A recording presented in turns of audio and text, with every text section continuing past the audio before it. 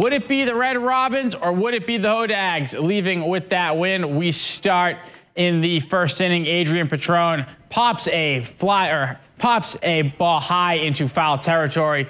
Looks like it's going to be close against the fence, but Grant Praskowitz is there to make the catch and record the out.